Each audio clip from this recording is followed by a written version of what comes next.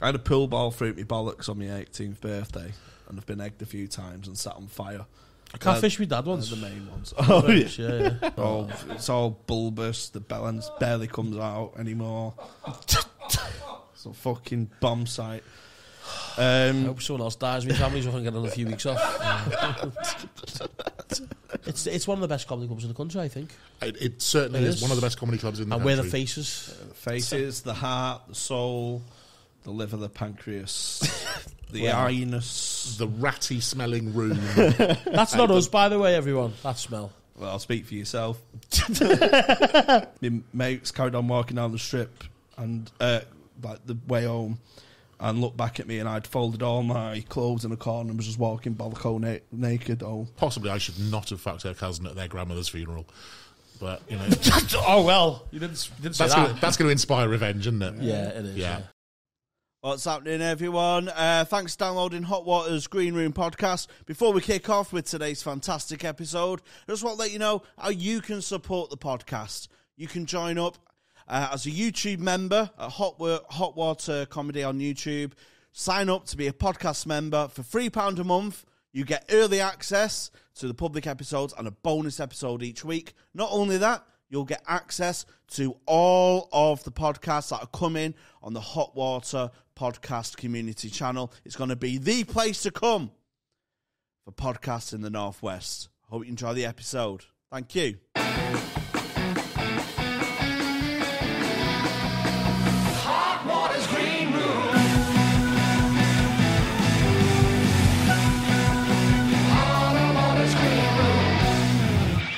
Hello, everyone. Welcome to Hot Water.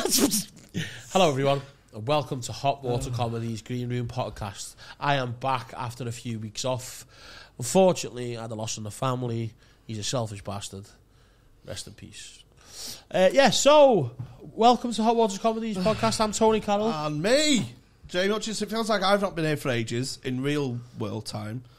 Because we haven't. Because we bank record our little peek behind the curtain, and it feels like I've not been here for ages. I've not seen you in ages. No, I've been on holiday as well, and we're joined today by a very special guest, Mr. Nick Page. Yes, and I've not been here ever. No, not in this which room. is like ages and then a bit. What do you make of the smell? It's quite ratty.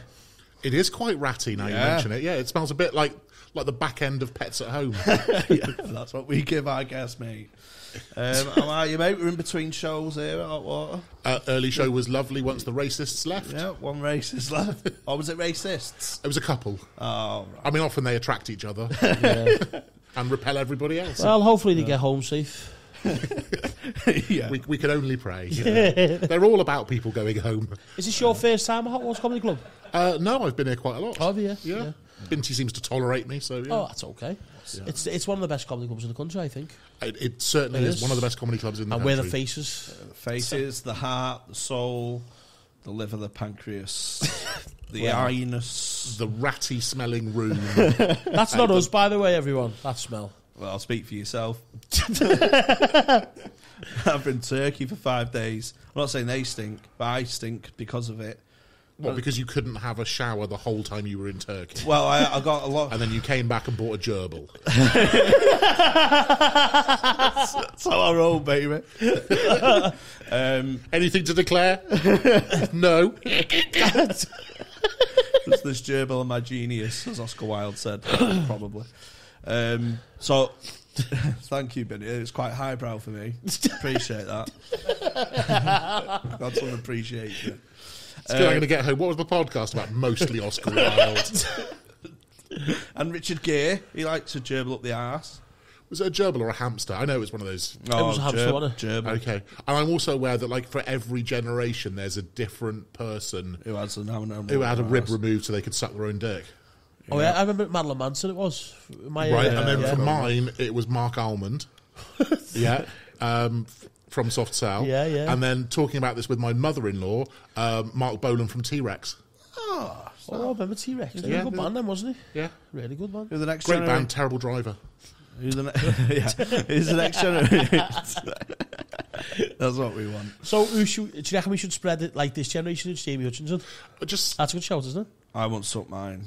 We'll say you what? because it smells of Fucking- rats, it's yeah. hanging. Yeah. It's all bulbous. The balance barely comes out anymore. It's a fucking bomb site. I hope someone else dies. My family's going to get another few weeks off.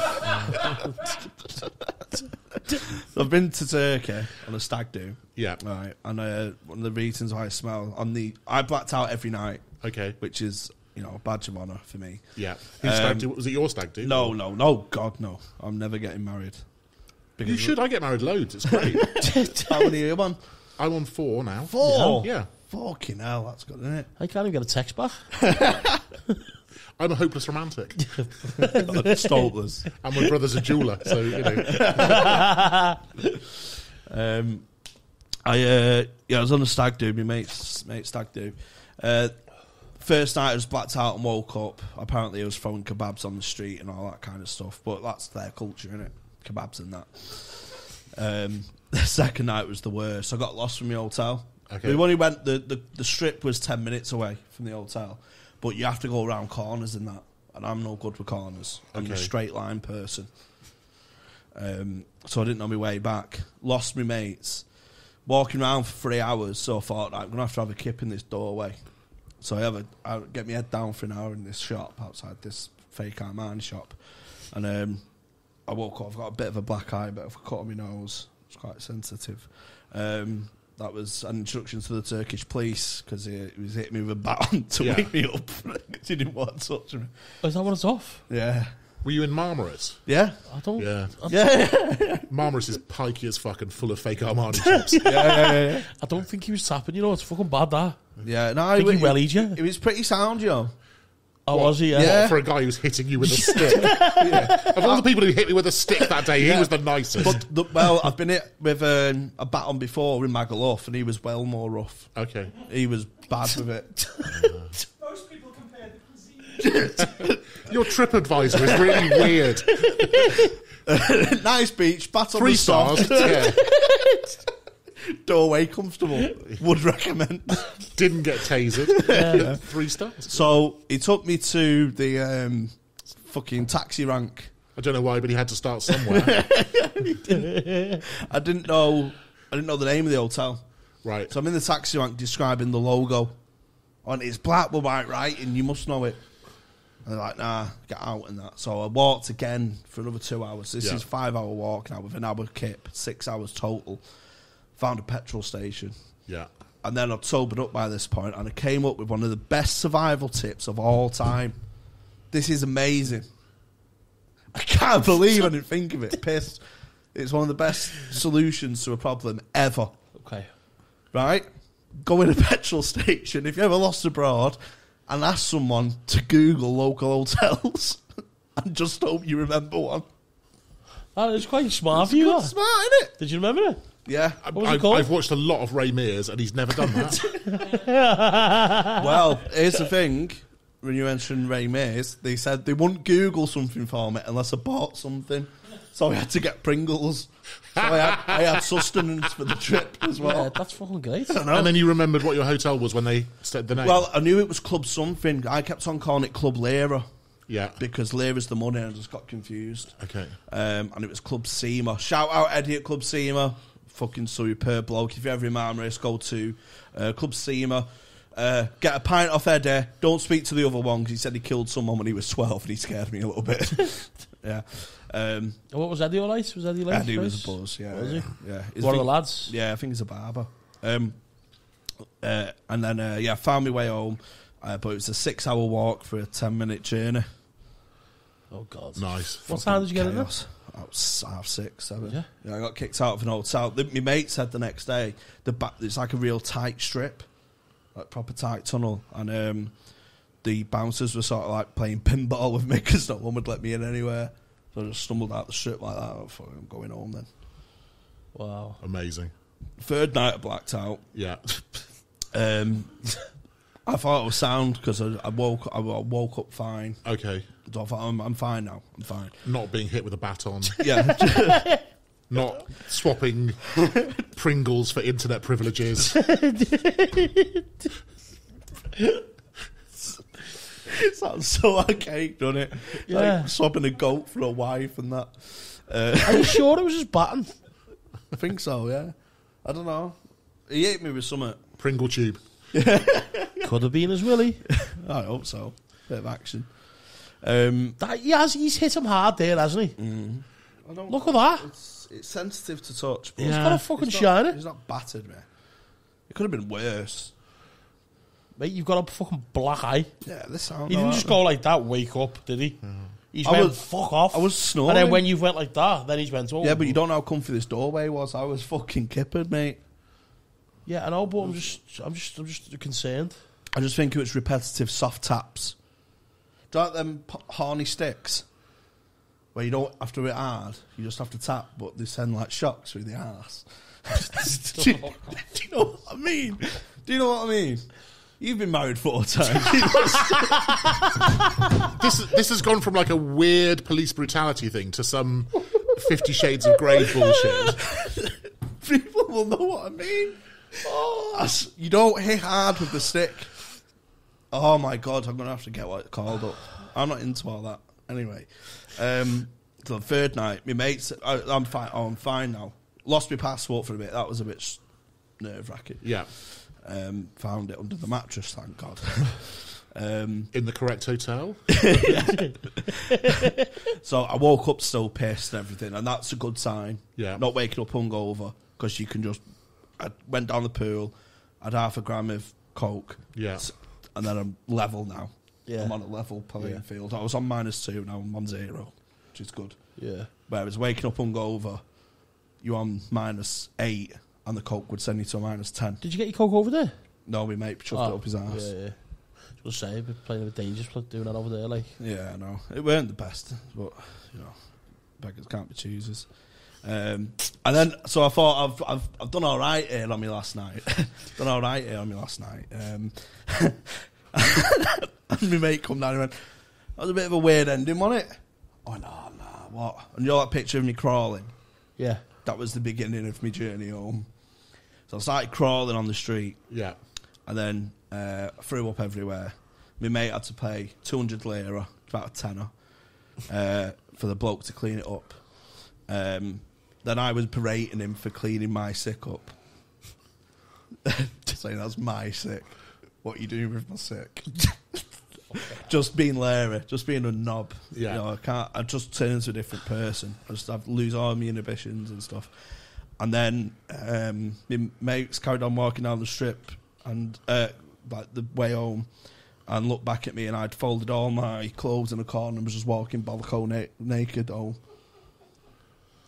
Jesus Christ. Because I'd heard wearing bare feet on grounds, it helps with anxiety.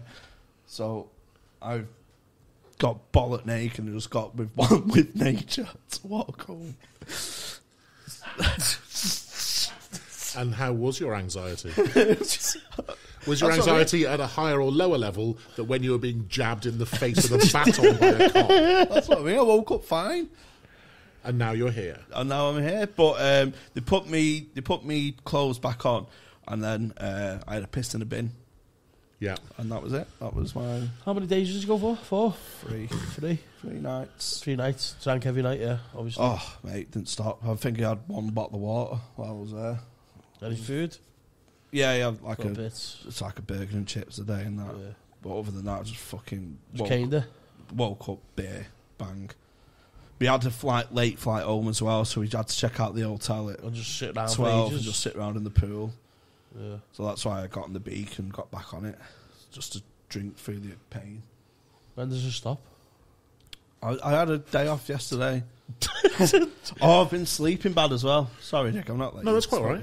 I'm happy to listen to this. Yeah, I think we have to, don't we, Nick? Yeah, it's true. I need to get it off my chest. But I don't know. Well, it's amazing that people that are full of coke in doorways frequently don't sleep that well.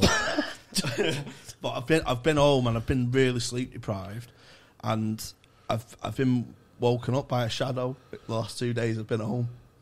I've just been woken up with proper fear and a shadow looming over me. Yeah. Right, and then did you go barefoot on the grass to get rid of that? Barefoot around my house. His mum was like that. Jamie, put some clothes on. It's called sleep paralysis, isn't it? Yeah, I've had it before. I've had it before. It's not good, that. I've had it before without the shadow over me, just stuck to my bed. Yeah. But this one, it was proper intense. Was it? Yeah, man. It was just a copper with a baton. He'd followed you over. Mum, get one of them sticks out your room. Yeah. You know, the ones that you don't have to hit very hard, but they sort of send you shivers. What? Sends you ripple up the arse.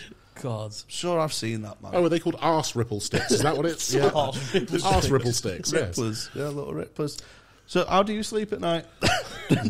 Better than that? He's got 4 wives. It's great sleep. Like, not at the same time. Oh. I'm not a king. I'm not the king of What? Tonga. Shout out the King of Tonga if he listens. I would hope he does. He's picking up tips on where to go in Turkey. Yeah. And whether he needs to buy crisps in order to get on the online. Have you had any good holidays? I've had some lovely holidays, and I've had some terrible holidays, and I've had some good stag do's, and I've had some terrible stag do's. Give us the terrible ones. Yeah. Terrible stag. I went to what should have been a lovely stag do in Bath, of all places. A stag do in Bath. A stag do in Bath, because the guy who was getting married had gone to university there and had a lovely time there, and he'd booked us a hotel, but it was full of all the cunts from school that I hadn't seen since then. Yeah. So, were they hilarious? Is it a boisterous group, or is it? They were all they'd all become London bankers and were okay. like desperate to flash massive amounts of money in strip clubs. And I kind of went off the reservation a little bit, so I remembered being with them sitting outside a pub having a bit of a smoke, and then I was somewhere else having some cocktails with a lovely lady. Ooh. And then I was standing on a big bridge with her watching the sun come up. And I can't remember the time. And then I was back at our hotel, but I'd gate crashed a 100th birthday party champagne breakfast with some old ladies. And I remembered out like sitting with them wearing a crown and a sash. And then this was when I was doing daytime telly, so they were like desperate to have their photos taken. Thankfully, it was like pre-Instagram because that shit would have been all over it. Yeah. And then it was 4 o'clock in the afternoon. And I was back home 60 miles away, and my car was parked outside, and I'd clearly driven back, like fucked off my face. Oh, and I remember nervously walking around my car and making sure there wasn't a cyclist stuck in it. It was like, I was really panicked. Because I was like, I've clearly driven back, and I've the last thing I remember is like I was still wearing the sash. Like I remember breakfast with champagne with old ladies, 100-year-old in the back. And now, the best part. Now it's now. That bit was better than the rest of the stag do with those things. And then I couldn't go to the wedding because I was worried that somebody at the wedding would mention all the shit that had gone on to my then now second ex-wife. Do you know what you should have done? Took your clothes off. Then I'd have been less anxious about Yeah, it. exactly. Nature. But that's fairly I wasn't brutalised by foreign police, so you know. True. And then I had a horrible holiday in Tenerife once, where I'm not a Tenerife person. Let's Why? get to that. Well, because I've worked really hard to become middle class. Oh, right. Okay. I always find it funny when I'm in Liverpool, when I'm the person that was raised by a single mum on benefits, and I'm the one with the massive criminal record. But mostly white collar, but like a few other bits. But anyway, We're getting into I've that. done a bit of fraud. Yeah. Get caught though. Didn't you? Here's my big advice: is if you've written a script for a stripper to read out to a finance company because you're remortgaging a house 3 times, right? If you put that in the incinerator, set fire to the fucking thing. Don't leave it there for 6 weeks to be found by your ex-wife's solicitor. No. Okay, there we go. Just handy hints for a more peaceful life. I'm so anxious right now. I need to take clothes off. Just get naked. So you pulled them Pringles out. But yeah, so a mate of mine said, "Do you want to come to Tenerife?" And I was like, "Absolutely not." And he said, "Do you want to come to Tenerife for 30 quid for a week?" And I was like, "Fuck yeah." And it took like some friends of his had bought a flat in Los Cristianos when it was being built. So when they bought it, it was like this little isolated thing on a mountain, and then the rest of Playa had grown up around it. So it was now opposite a 24-hour Irish-themed karaoke bar. Oh, sounds like heaven. That does sound good. Fucking ridiculous. Fucking heaven. There was this group of women by the pool. For the first 3 days, my then wife thought they were Polish, and it turned out they were from Newcastle. She's just really shit at accents. Where was she from? Where was your wife from? Surrey. Oh, right. Didn't say Slovakia. Yeah, no. Yeah, she was convinced they were Polish. No, they were Geordies. Yeah. She'd never been north. She's never, well, So, and It's it an was, old fault. and the couple that we'd gone with every night would have like a massive screaming row, right? And then one of them would walk off, and then we'd all have to be like back in the apartment going, "Fuck me, that was uneasy." And then they'd be fine about it. The next day. And this was they would do this all the time. And she was fucking massive and would get naked all the time. Yes. But like you couldn't. She was like she had so much overhang that you couldn't tell if she was wearing pants or not. Oh yes, God, I fucking love that. Like Mate. the proper gunt. Yeah. Yeah. Guns. Jesus Christ. Oh, guns is a That's great the word. way that's out on new word. Yeah. Guns, I like that. Guns. Gunt. So yeah. I just want to take it back a little bit because you know the whole criminal record thing got Yeah. me like, whoa, excited, baby. Yes. So I want to know, where did it start off? I went to quite a posh school, Yeah. and I wasn't posh, so I would always. So be, that was Sue. You was raised by a single mum, and Yeah. yeah. Yeah. And then wanted to that lifestyle. So you've yeah. So like it started off obviously shoplifting and doing a bit of robbing Yeah. and a bit of dealing. yeah. And then when I went to university, I like did security work, which is obviously a great opportunity for dealing more drugs. Yeah. Well, because you just confiscate shit and then sell it to other people. Yeah, exactly. Or sell them it back. Yes. Yeah. I've had that done to me before. Fucking painful. Go on, sorry. Buying your own beat back. Fucking never felt more of a cook in my life. Give it him on. Buy it back off you and I'll go. On the way out, yeah. Buy it back on the way out. Way in. Like a leave it deposit. out and then just go. Yeah, they go, hey, fucking got that thing there. go do you want on. Yeah. it? Do you want it? How much? Fucking hell. Okay. 2 keys missing, I noticed. You'd only ever get half, so that wasn't us. And then I had some gambling issues and stuff, and when my ex-wife and I were doing Was that through the drinking? Was that through drinking stuff like that? Like, and then going casinos and like stuff like that? No, it was because I used to work in the car trade, and everybody was obsessed with the horses. And I grew up in Cheltenham, and everyone was obsessed with the horses. And like half the people, so Cheltenham is like quite posh, Yeah. and then it's got a massive Irish population. Because if you come over from basically everybody in County Cork comes to Cheltenham for the races, and if they lose too much money to go home, they have to stay in Cheltenham for a couple of years and work for Mike Connolly, who was like our neighbour. He's a builder and he owns various pubs, so they all work for him. That's some commitment, that. Yeah. Yeah, and they stay there for a couple of years. But literally, if you drive around County Cork during race week, there'll be cars by the side of the road with the doors swinging open, where somebody'd be driving along and his mates would go, "Come on, get on the ferry," and they go, "Oh, fuck it," and just pull over, leave the car, jump in with them, and go. It's mental. Oh, I love Cheltenham. So. Yeah, I think I was about 20 before I realised you had to pay to go to the race course. I thought everyone just cut through the allotments. The 1 year, I think when I was 16, we made shitloads of money off the races because they'd knocked down the old coach station in the middle of town, which is about 10 minutes walk from the race course. So it was just like a great big empty space. So me and 2 guys from school stole, the white lab coats from the chemistry lab. Yeah. We stole 3 of those. We put a sign outside saying parking £5 all day, and I reckon we probably had 300 cars in there by the time the first cop car came round. Cut through, still at school in time for assembly. What's that? With 500 quid each. So did you always have that kind of mind, just trying to make money? Get quick? Yeah. Like back in the mid 80s when people were wearing like fucked up 501s, Yeah. I found out you could buy them off the American prison service. So we'd have like a container full arrive at Southampton and then go down there in my mate's van, bring them back up, and about half of them would be unusable. The rest we'd sell to vintage shops and stuff like that. So doing that at 16 and then running raves, promoting bands, doing all kinds of stuff like that. Did you run illegal raves, did you, when it was big back then? Yeah, back when they were still called acid house parties. We did like a huge one in a quarry that like made national news and stuff. And and back it was pre-mobile phones, pre-sat nav. So it'd be like you'd hand out flyers. People would have to go to a phone box. Yeah. They'd get a phone call from there. Then they'd meet a guy in a Land Rover. He'd drive them. They'd have to follow in a convoy. I love shit like Fucking that. amazing. I would have loved that being in that area, I still remember when like ecstasy was 30 quid a tab, and like in 1985 when it was brand new. Bloody hell. It was really fucking expensive. Yeah. It was like, and back then as well, for some reason, because the only time I'd seen Coke when I was like 15, 16 was on Miami Vice, I thought it was like a really posh thing. And when I was like, oh, hang on, working class people do drugs as well. Like, it blew my fucking mind. And they get fucking stuck in, don't they? Yeah. So, one line does you for the night. Yeah. It's fucking crawling. All in. Yeah. Oh, that's fucking I remember, there's a mate of mine kept going over to Amsterdam and coming back with sheets of acid. and then he'd be like cutting them up like the old blotting paper stuff. With little pictures of like Batman's paper, on stuff. yeah. And the first time I took that, there's a big park in Cheltenham called Pitfield Park, and I got trapped on the edge of it because I was convinced that if the moon shone on me, I'd freeze to death. But in the shadow of trees, it was warm.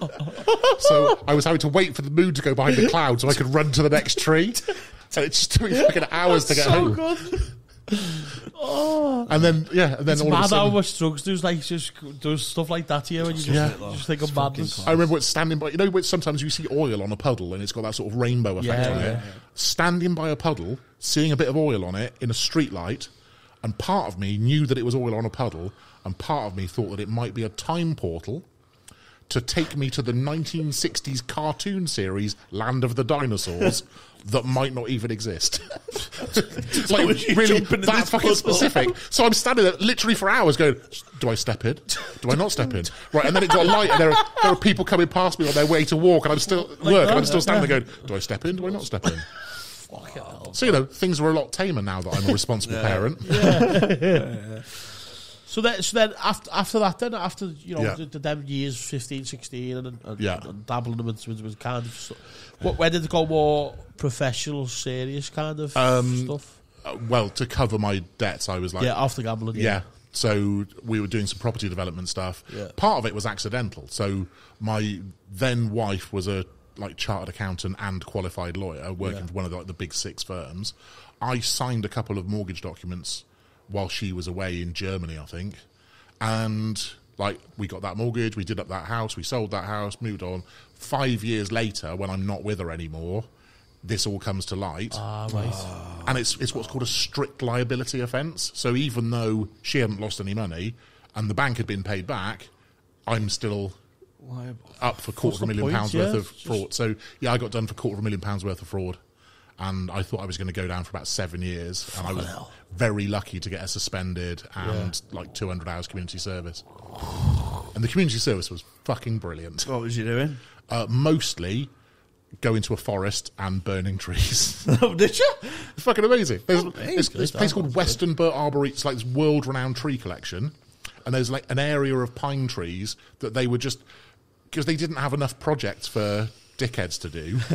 So we'd just be sent there to cut down a tree by hand. If they wanted that tree down, it would take 20 seconds with a chainsaw.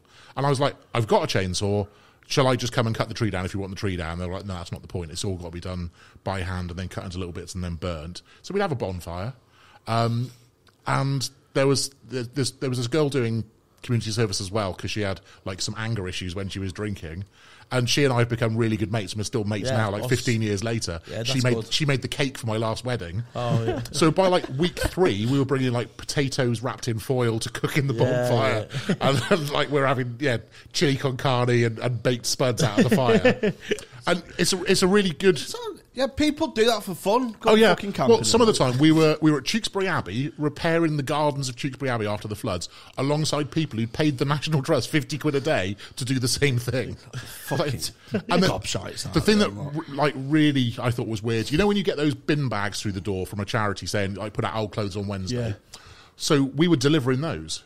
So the charities would pay the probation service to have a van full of little cunts sticking bin bags through people's doors.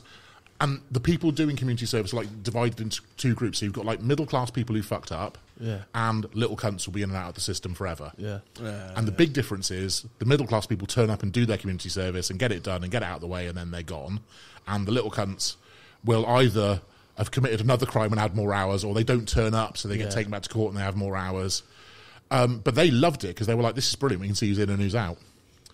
So they were, put it through the door. Yeah, they've got a dog. That kind of thing. And, there's always opportunity. Yeah, there's always an opportunity. We had a day where there was a college for blind people, and they wanted the doors all painted yellow and the door frames painted purple, so it'd be maximum contrast. Yeah. So people who are partially sighted can see the doors and use the doors. Yeah. And they ran out of materials halfway through, and they're like, well, we're going to have to end the project. And I was like, but there's a Dulux decorator centre. Why don't you phone them up and get them to donate? Yeah. And they were like, oh, we don't really know how to do that. And I was like, well, shall I do it? Because I'm good at talking people into stuff. That's why I'm here in the first place. And they're like, you're not really supposed to use the phone. And I was like, well, let me just see. So I phoned them up, and then, of course, they come down, they donate the stuff, they get the local paper down. Yeah. The project had to end because one of the little cunts stole a load of watches. They were like vibrating alarm watches. Like, in fact, like all open spot comics have. Perhaps he was an open spot comic. Anyway, he stole a load of them. And I was like, the only people that could have stole them are us. Because we're the only people that can see that are in the whole fucking building. Yeah. This is one pretending. I'm gonna nick all so yeah, now all the fucking blind people got to get the headaches bumping into the doors. Oh, fucking hell. Yeah, because I got done in... I worked in the bookies. Yeah. And I had a gambling problem as well. So I was betting on my own till, but credit betting. Yeah. So I would just build up a debt, then pay it at the end of the day. Right. And one day it just got out of hand, and I had to just change losing slips to winning ones and stuff. Yeah. And I got caught when they did an audit and stuff. But I think I faced a panel of people in the disciplinary. Yeah. And they just took pity on me because I went in all like, I'm going to defend myself and all that kind of stuff. And they were showing me pictures of CCTV of things I was doing. Yeah. Like doing coke in the shop. Yeah. Drinking vodka in the shop. Walking around naked to deal with your anxiety. Being hit by a Turkish policeman. Swapping Pringles for internet access. Same old, same old. Well, I was keeping the shop open because some drug dealers wanted to use the shop. Yeah. Because they used it to money launder. Yeah. I facilitated it technically. But yes. It was, they chucked me 20 quid and it was... Yeah. A dead famous gang, so I just went, yeah, sound. As long as I can say you're my mate, that's fine. And there was one video where I put my finger through the pocket of the zip of my jeans, of my pants, and pretended to masturbate because a fit girl from another shop had called. Right. And they've got the still of me like that. And they went, can you explain what you're doing here? Yeah. And I just had to very meekishly say I was putting my finger through my zip to pretend to masturbate. When I first got daytime, so I started doing comedy, and then I got like a daytime telly gig doing a property show, kind of by accident, because I was an estate agent with a bit of life. Yeah. And I got called into a disciplinary with my boss and his boss on the day that I was going to quit anyway. Oh, so they're like, yeah, we've had a complaint about some of your behaviour. Was it on the telly? So was the complaints through the viewers watching it? No, because I hadn't started at that point. I hadn't even started filming. But I was like due to go off filming for 3 months. Oh yeah. And I was like, I was going to quit my job because I hated it. Yeah. And I was like, I'll give. So you get in a job and not before you go on. They were like, but because I was already gigging at that point. Yeah, didn't really need it. Yeah, they were like, well, you've put like 1,000 miles a week on your company car, your fuel card that's supposed to be just for appointments with customers, you're filling up the car in Newcastle and then Cornwall 2 days later, and you keep turning up late, and then I came into the office and you were asleep. And I was like, I think I should quit. And they were like, what, you're aware of how serious it is and so you want to resign? I was like, no, I've been offered a TV show, so I'm going to go and do that. Yeah, fuck yous. And they were like, oh, well, I mean, obviously it'd be quite good for the company's name if you were associated with that. Oh, you're joking me, the little fucking snake. So they paid me for 6 months to not work there, and I got to keep my company car for 6 months as well. Oh, Santa. Yeah, and I put another 30,000 miles on it. I lost the job falling asleep in the office. Yeah. Yeah, that was through gigging as well. Really? Going to late nights and then trying to do the 9 to 5, so you get in from a gig late, get to like the last coach. I wasn't driving, so you have to get like the last coach home or something. Get in at 2-3 in the morning, and then trying to get to work. And it was the office. It was winter. Remember it? I was working Liverpool Mutual Homes. It was like it's like a. Trying to explain it. It's like a firm that does council houses up and stuff like that. You know what I mean? Looks after them for the council, obviously. So I was in there and I was working in the HR office. So I fell asleep working in the HR office. Nice. Yeah, it was winter and it was freezing and I only had a few hours sleeping. You know, you're not worse when you know what I mean. You get up in the winter and you just got into work and it was dead warm in the office. I remember it. Just going like that, nodding off, and I was thinking, I can't fall asleep here. The office was just like 5-6 people, but the desk were here, so like you could see, you couldn't like blend in or nothing or hide away from it. It was you're just there in an open plan office, fast asleep. Apparently, they left me like for an hour. When I was selling cars, I was working for Volkswagen, and our dealership was like L-shaped. Yeah. And if we had a new model coming out, like a new, like the new Golf launch or something like that, what we'd do, we'd always do the same thing. We'd have the new one round the corner with a cover over it, with like not to be revealed until like August the 1st or whatever the date was. And then, so if you had a customer who was like a little bit on the, you look, I'm not supposed to show you the car in the flesh until then. If you just want to come round now, and then you'd like whip the cover off it, and they'd be the first person to sit in it. And I whipped the cover off it one day, and my mate Scouts is in the car asleep. He's just like lifted up the edge of the cover and climbed in. Yes. He's got the seat. That's amazing. That would make me more inclined to buy it. Yeah. It's just more honesty. Yeah. I hate the fucking. That's smart. What they done there, though. He was amazing. He was one of those people. Like, say his target was to sell 20 cars in a month. By about the 10th of the month, he'd have sold 20 cars, and then he would do not a fucking stroke for the rest of the month until. And he just lived to fuck about. Yeah. So when I was just about really good salesman, really good salesman, lovely guy, lived to fuck about. So my job, I was like the finance guy for a lot of the time. Most of the 90s I spent mis-selling PPI. Yeah. And the way it was set up, we had like this big office in a fairly rough bit of Bristol. And so I would look like a sort of serious bank manager in a pinstripe suit, and they'd lead people. We used to call them mababbies, because like Bristol, right, mababby? Oh, yeah. They all like, talk like pirates marry their cousins, those people. We'd lead them in, and then I'd rook them on the finance. But because the office was so big, there were like filing cabinets over against one of the walls, and quite often someone will come in and get something out of the filing cabinets. So I'm chatting to this couple, they've got their back to the filing cabinets, someone comes in, gets something out, they glance over. Someone comes in the second time, they might look, by the time someone's come in the third time, they're not even looking because they're just like, talking to me about all the stuff. So the fourth time somebody comes in, it's scant, bollock naked. So I can see him, and I just like, don't grinning. Yeah, don't look. Amazing. We used to do a thing as well. So calm though. Called So no anxiety for him. No anxiety whatsoever. We do a thing called the stupid phrase game. So you'd be talking to a customer, and someone would come up with a little bit of paper. Go, look, sorry to interrupt. When you got 2 seconds, could you just phone this guy back? And you'd look at the bit of paper, and there'd be something you had to say to the person you were with. Yeah. So like if they looked a little bit like a gypsy, you'd have to say, "Can I tarmac your drive?" Like that kind of thing. Yeah. We used to play games like that in comedy. So be in a green room, and someone would give you a word to say or do something, and we had to do it. You had to do it. If they had thick glasses, it would be prescription windscreen. We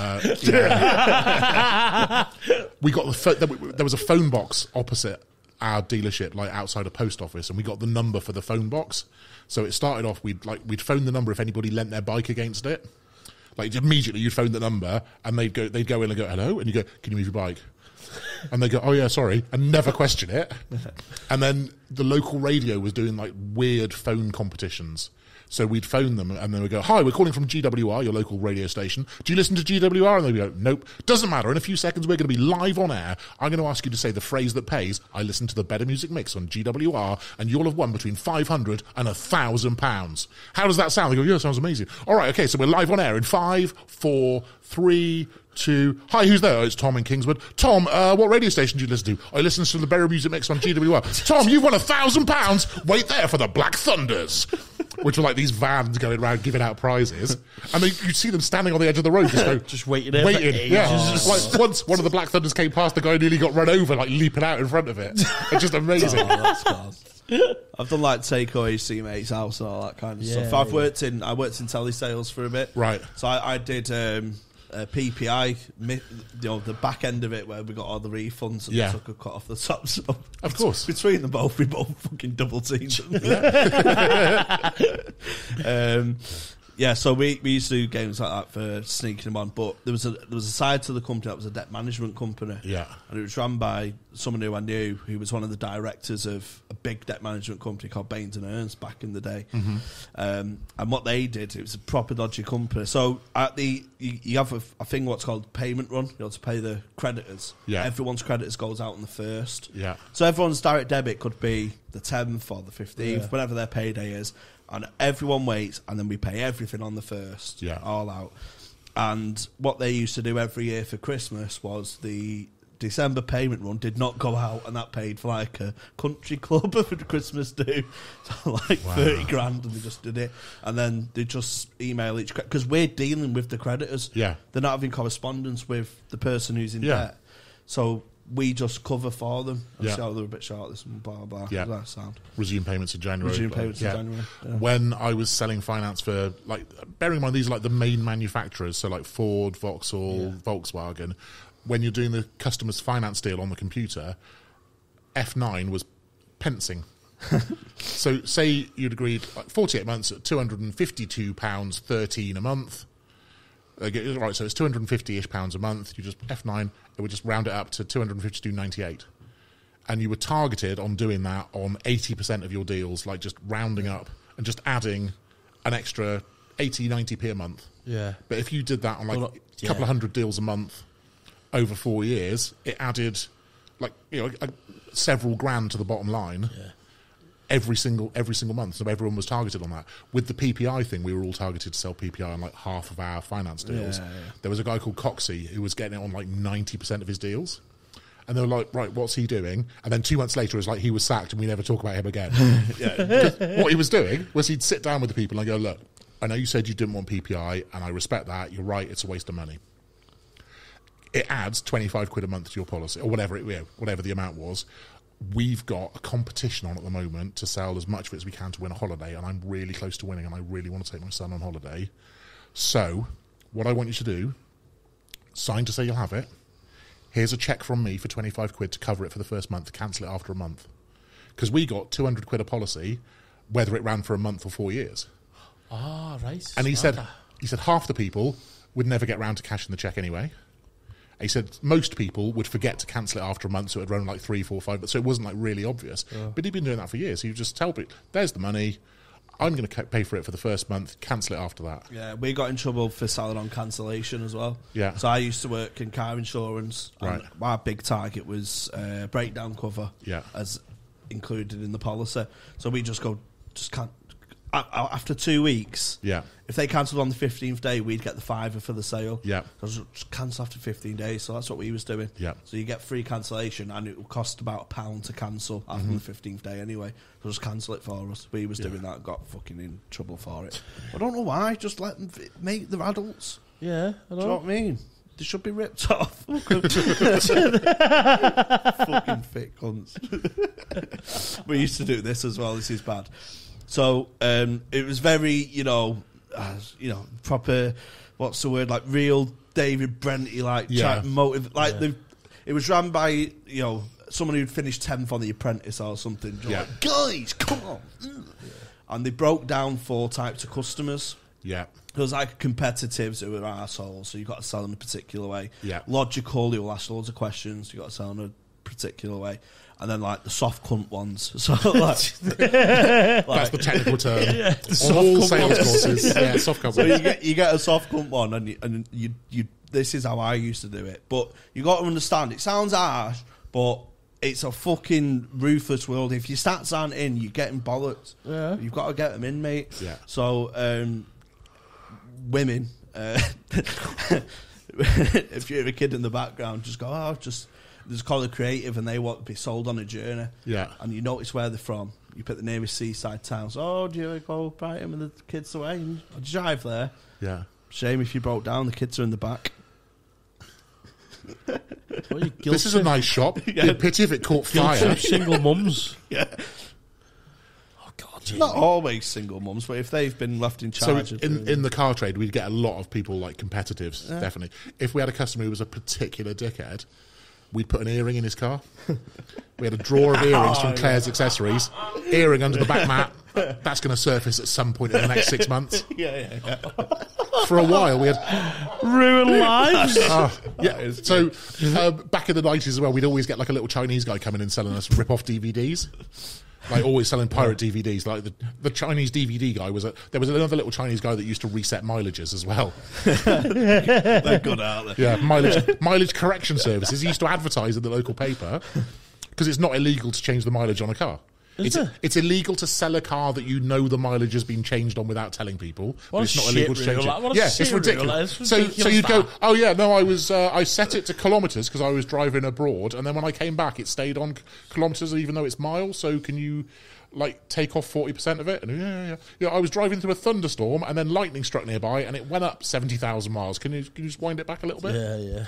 We had we used to get lent cars by manufacturers because we had like a rental company as well, and we had this huge. It was an Isuzu Trooper, but it was the one that was made by Vauxhall. It was Vauxhall Monterey. Yeah. And everybody, like if you were going on holiday, you'd take that because you could get all the suitcases in it. If you were nipping over to do a booze cruise, you could fit like a ton of bottles of wine in the back of it. Yeah. If you were moving house, you'd get that.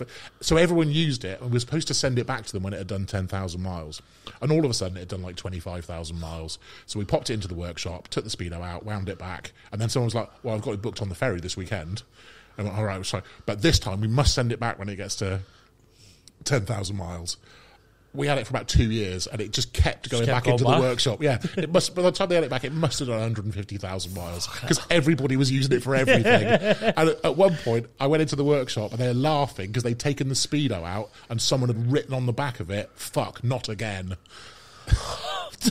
When you mentioned with the earring thing, what we did on the phone one, it's not as bad as that, I don't think. But if we had we used to do pension reviews as well, and it's a free service and everything. But people were just, we've got your data through, it's been just ransacked. We're just calling out the phone book basically, and you're just getting called a cunt for calling people. Anyone who was nasty to me, I'd sign up their email address for junk mail, junk mail posts and everything.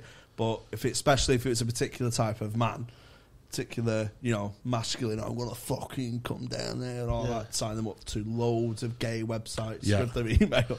So we did a similar thing with we had a company accountant called Tim who was a dickhead.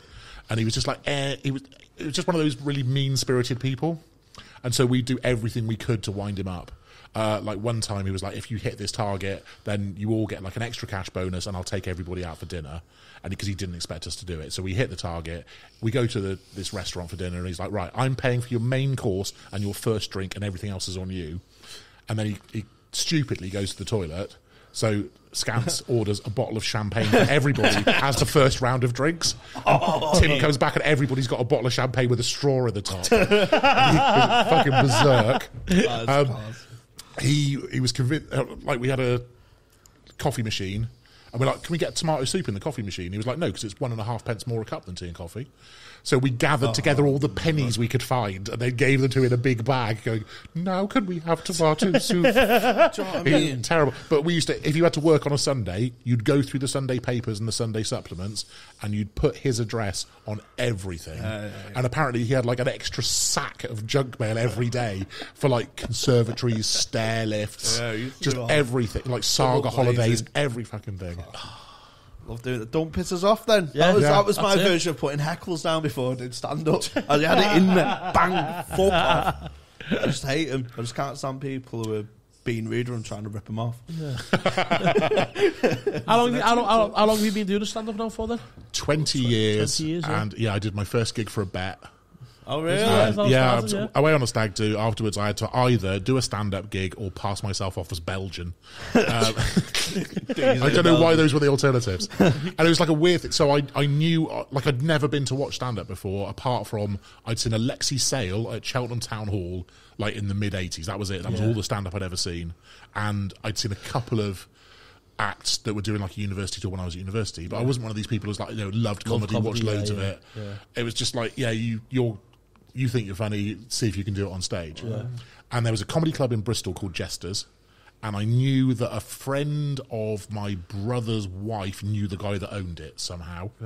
So I got his number, phoned him up, and I was like, hi, I need to do stand-up for a bet. I was thinking I'd come down, like, not next Saturday because I'm busy, but the Saturday after, and do, like, half an hour of my stories and stuff. Would that be all right? Yeah. And thankfully, he really wanted to fuck this girl who was, like, the friend of a friend, because he was like, that's not how it works. You need to do, like, a 5-minute open spot first. And I was like, 5 minutes? How could you be funny in 5 minutes? I got loads of stories. They all last ages. And he was like, look, there's a thing on a Sunday night at this pub called the Bunch of Grapes. In fact, if you come here first, then I'll take you down there and introduce you to everyone. Bring Emma. You should definitely bring her. And then the day before he's like, she is coming with you, isn't she? So and then he just like leapt over her, and I went down. And, did he fuck Emma? No. But he used to run. Jester's used to be a really good comedy club. I remember that. Yeah, And then folded, didn't he? it was, So when it was in its original venue, it was lovely. It was kind of like Hot Water. It was like a low ceiling and everyone wrapped around the stage, similar sort of numbers, and it would sell out Wednesday, Thursday, Friday, Saturday. Sometimes 2 shows on a Saturday. It was perfect. Yeah. But over the road from it was this massive venue that had been like a 1920s cinema, and then it was a magic club. And he really wanted to buy that, and he really wanted to sell his place and turn it into flats. And he bought it just before the 2008 crash and the smoking ban, borrowed way too much to refurb it, and it was the wrong room. It had like a massive high ceiling, never got the atmosphere, and then it kind of went from there to he was then doing it in a theatre above an art gallery, and then in a theatre in a school, and the brand just died. And then in the nightclub, just fucked. I'm sure that club is featured on it. There was a documentary in about 2006 following a comedy agency. Right. Have you seen it? It's No. got Rudy Liquid on it. That bloke who passed away on a cruise ship, he was on it. Phil Butler. Phil Butler. Phil Butler. Yeah. He's on it. I do hope that when I die, people pretend they liked me as much as they pretended they liked him. Like the number of people that were saying, he was a genius who we sadly missed, who 2 weeks before were going, he's a hack cunt and he's never changed his set in 20 years. Rest in peace, Phil Butler. This is dedicated to you. We've got a Ouija board if you want to come on next week. Hello everyone, welcome to Hot Water Comedy's Green Room Podcast. This week's guest is Phil Butler. From beyond the grave. Isn't it amazing? This cup would shut up. But yeah, not to worry. The number of comics that have got to about 50 who've had heart attacks are all the ones who absolutely caned it on the beak. So you got that to look forward to. I've got 9 years left. I'm 31. If I'm past 40, I've failed. I've let my mates down. I think you should calm down. No, what be the first to go? Let me funeral be best. I think you should calm down. I'm having a few days off. Look at me. I've been off the ale 4 days now. 4? 4 days. With none of us since 4 we started. days sober I am, and I've been in the gym today. Well done, you. Thank you. I got woke up by a shadow. Did they have like a vending machine you really wanted? Oh, Jim? No, it was Jim's Jimmy. Jim yeah, I don't want to live really past 40 because anything past that's just existing, isn't it? What am I? I'm 51 now. Yeah, but you've lived a life. I have lived a life. Yeah, but you've got responsibilities. You've got children. I've not got kids. I've not got kids. It's quite weird to realise that, like having the kid at 50, I'm probably not going to live long enough to see him married. And do you know what I have? And stuff. You will. You're in good shape. I'm in A shape. I'm like a rose between two. Is that when you had the baby? 50? Yeah. 50, yeah. Yeah, he's 18 months now, so yeah. Hell yeah. Didn't you say he was 49 on stage before? Me? No, I said it was on my 49th birthday that my wife said we should have a kid. I was going to say, I thought if there's any TV in it, 49. I haven't Penny Smithed my age. I'll tell you what, I have become quite attached to. It's not quite the level of a kid, but there's a smell in my room that... Is it the ratty gerbily smell that you brought here? It's got Change your underpants, Jamie. It's got more depth than the smell in here. Yeah. And I first thought, that's a bit moody, that. So I did some gigs on the Isle of Man, so I was out for 4 days from the house. And when I come back, it hit me, the musk. You know, because I've been living in the musk. The musk. I've not noticed it. Yeah.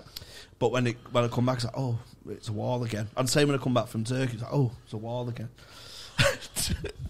But I at first it was a bit, I don't know what it is. But now I'm quite fond of it. Yeah. And I don't really want to find out what it is and get rid of the problem.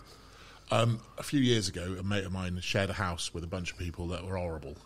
They'd constantly be eating his food. If he went away for the weekend, they'd have a party and someone would crash in his room. Just like petty shit. Yeah. So when he left them a note going, I have hidden a shit in your house. Good luck finding it. And he gets a text from them going, where is it? And he's like, I'm not fucking telling you. And apparently they're looking like in cisterns, behind cupboard, everywhere, can't find it. After 2 weeks, he gets a message going, we haven't found it, it's not here, you just said it to wind us up, you're a cunt, we're glad you've gone. And he was like, it's still there then. After a month, he just gets a message going, we found it. You're the worst cunt on the planet. Oh my God. Where was it?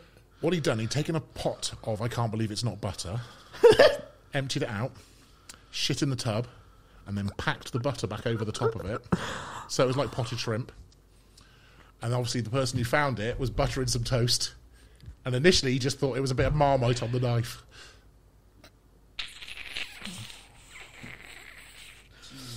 I love revenge. I wonder what that is in mine then. I'm going to have to see where the butter is. There you go. Yeah. Well, if it's like it's still under the butter, you wouldn't smell it. That's fucked up. That That's my favourite ever revenge story. Yeah. Before that was a revenge I did on my brother, who was living in the centre of Cheltenham, and during race week I listed his house as a bed and breakfast. That's amazing. I remember there used to be like machines in service stations to print business cards. Yeah. I printed out 500 business cards listing his address and phone number, 24-hour reception, late availability, and paid a couple of students 20 quid each to hand them out in pubs. Oh, no. He was getting calls for about 5 years. Why? What did he do to you? Fitted a gate and then took it back, I think. Perfectly logical. Oh no. I do. I don't think I've ever revenged someone. I've had a lot of things done to me, Yeah. but I just it's like I can't be asked. Okay. Maybe I should plot. I don't think you Plot, should. plot a little revenge trip. I had a pool ball through my bollocks on my 18th birthday, and I've been egged a few times and sat on fire. I catfished my dad once. The main ones. Oh yeah. Yeah. Oh, yeah. Catfished my dad. Yeah. He come to one of my gigs. I was in the Laughter House about 19. So yeah, about 19 just started. So probably about a year in. I'm 30 now, so about 11 years ago. And he come. My dad just one of them fucking pricks who just like thinks he's funny than everyone else. Yeah. And, you know, like just wants the attention himself. You know what I mean? Gobshite. And he come to watch me, and he was a BBC writer there at the time, and I was doing his character act, and he really liked the character. Yeah. So he was talking about maybe, you know, doing some writing together, or it was a good opportunity when you're just a year in. Yeah.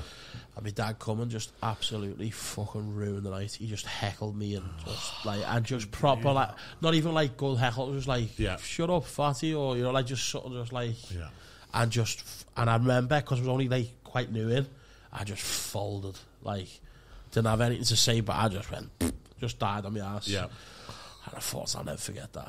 Never. A few years later, he doesn't really have no bear puts up them because he's a gobshite, you know what I mean? So he just went, he was just brand new on Facebook and stuff like that. So, and he's always come to me sister. Something my sister said, what we'll do is we'll make a fake profile because he's a fucking idiot. Yeah. You'll think it's real. You know, get a picture on Google, fucking blonde hair, big boobies. Yeah. Profile picture.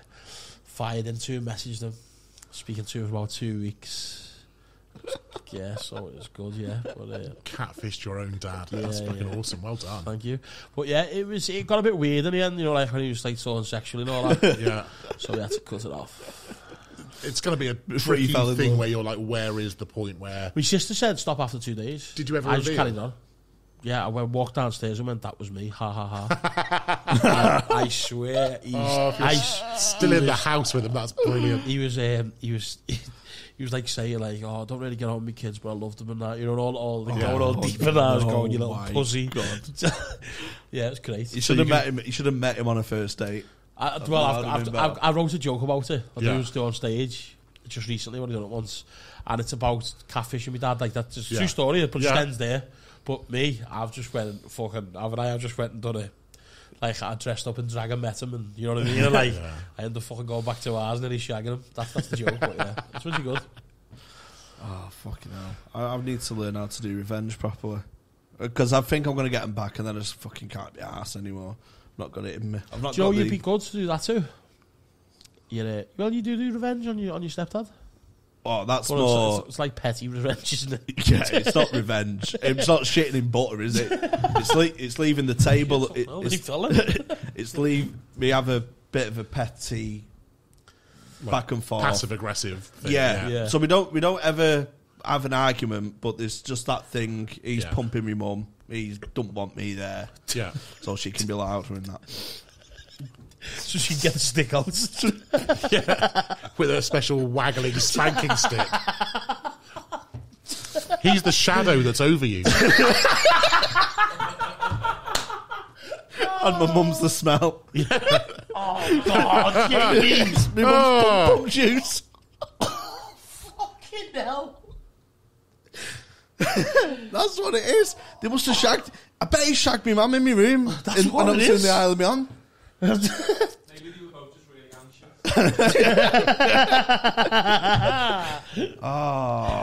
Oh no! You need to change the bed sheets. She squirted in a sock and left it near the radiator. That's it. Though. That's what it is. Yeah. I found my mum's dildos once. And they had Tide marks. My mum used to do Ann Summers parties for dinner ladies and that. Specifically for dinner ladies. The dinner ladies of Gorton. Yeah. The dinner ladies got in Manchester. So we had these. Doesn't that sound like a probably shit like comedy show on Channel 4? Yeah. The dinner ladies of Gorton. Gorton. Let's write that. That was good, that, you Dinner know. ladies of Gorton. Yeah. Um, Has there ever been a sitcom about the ladies? Yeah, dinner ladies. Has there? It was set in Gorton. Dinner ladies. Is there really? Yeah. Oh. And this Chef White's. Okay. I don't know. I don't watch fucking Channel 4. Silly. How did she just guess it was Channel 4? Oh, fuck. What's it on Channel 4? No, BBC. I don't watch Bravo, lad. Yeah, my mates had all my mum's dildos around Yeah. after a party. And so I woke up, I was going to the fridge, there was a dildo in the fridge, there was a dildo under the stairs, dildo in the kettle, Yeah. dildos everywhere. So going around picking up all my mum's dildos. Some weren't opened, some had the odd hair on. Yeah. I imagine you put them in like a golf bag. Like a dildo caddy. What are you watching tonight, Mum? Oh, I recommend the 6-inch rampant rabbit there. So I imagine I'm picking up all these dildos because my mum's coming back from holiday. Yeah. So I have to get all the dildos back. Got them all back. And 10 days later, someone came to read the gas meter and the gas cupboard one fell out. Nice. So that was my shit in the butter. Ah, God. Do you know the TV show that you were doing then? What was it called? Escape to the Country. Oh, I know that. It's still running now with like proper presenters, but I did like the first 3 series. I was shit at it. Can we still watch it? No, because I then got done for mortgage fraud. The BBC got rid of all my old episodes. Escape to another country on the run. Also, because I was doing that, I used to do quite a lot of like voiceover work for bank adverts and things, and weirdly that all dried up when I had a fraud conviction too. Fucking hell. Yeah. And it wasn't even fucking true either. His first wife, was he first wife? Yeah. First, because the man's called a bitch. Yeah. You're a bitch. Yes. You've nearly ruined his life, but look at him now, he's better off. He's a comedian like us. Look at us, how well we're doing. Yeah. Hell have no fury over a bitch scorned. Yeah. Absolutely. Isn't it? Possibly I should not have fucked her cousin at their grandmother's funeral. But, you know. Oh, well. You didn't say that. That's going to inspire revenge, isn't it? Yeah, it is. Yeah. Is that why she went Turk then, yeah? Yeah, and obviously I had, also written some checks off her account. Yeah. Used her money to stay in hotels. Has she got a bit of money, like? Sorry? Has she got a bit of money? I think probably she went through a couple of years with less, and then she's like she's like a partner in one of the big 6 accountancy firms. She's got shitloads. True, so certainly I would have been better off if I'd stayed married to her and been less of a cunt about it. But you wouldn't be happy. I would not be happy. No. And that's what's important, guys. Life. You've got to be happy in life. I'm now married to someone happy nice, which is good. Yeah. I went through a phase of like having relationships with people I didn't like because I thought it would teach them a lesson. There was one point, you know Silky. Yeah. It's all right. So Silky's been my best man a couple of times, and he was supposed to be my best man I was supposed to be marrying this girl, and then I like phoned him up going, "Oh yeah, mate, you don't need to be best man on that date because I'm not with Victoria anymore." And he was like, "You were never going to marry her anyway. Anyway, you couldn't have got married then because you're gigging for me." And I was like, "What?" And he was like, it in the diary. Because you ain't married her. Yeah, he said he printed the posters. That's amazing. He said she was a twat. You were never going to marry her. And I was like, oh, fair enough. What a friend. Yeah, good friend. Like Silky. That's great. Right, I think we'll wrap that up. Nick, thank you for coming on. I'm going to go down and do the Late Show. Thank you for having me. Sweet. If you ever need anywhere to stay in Cheltenham, Nick's brother, he's running a bed and breakfast there. Take your own butter. Take your own butter. What have you got to plug? Anything? No, I don't do any podcasts. I'm not on Instagram. Real old school. If anyone's watching this that's got a lawnmower company, I'd quite like a. I mean, if you are going to get, better be a good one. Yeah, I've got Flymo, get in touch. No, with I don't want a cunts. Flymo. What I want is one of the big Husqvarna robot mowers. So, Do you know what you Have we got should much- have one of the ones that you sit on? I've got to sit on one. Have you? Yeah, it's lush. I've got a few, yeah, but Doing well. I've got a backyard. I'm doing well. Doing well. Like it. I love Facebook Marketplace. Oh, If I ever won the lottery, I would buy a dictionary for every cunt on Facebook Marketplace that can't spell chest of drawers. Oh God! Live show 19th summit. yeah, for me. you fucking know what it is. I There's a think poster it's out there after- somewhere, I think this isn't is he? out after that. Come and see us live. Come and see us live. Get your ticket. Actually, is the tickets left? Because we're so fucking good. I think they're sold out. Where is it? No, they're not sold out. but Water Comedy Club. The best comedy club in the world. Com. Yeah, right. I'm gonna go find out. Try and find my mum's pum pum sock. Tone it. Anything you want to plug? I'll see you again soon. See you soon. Bye. Bye.